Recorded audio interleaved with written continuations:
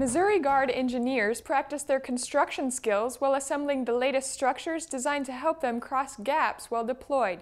Adam Winters explains. The Missouri National Guard's 1438th Engineer Company recently trained at Fort Leonard Wood on bridge building for an upcoming deployment to Afghanistan.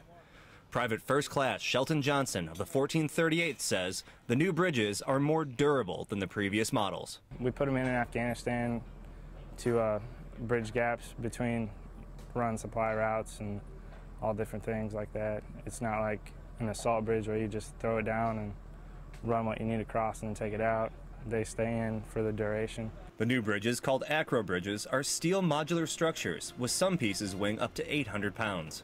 Reporting for the Missouri National Guard Public Affairs Office, I'm Adam Winters.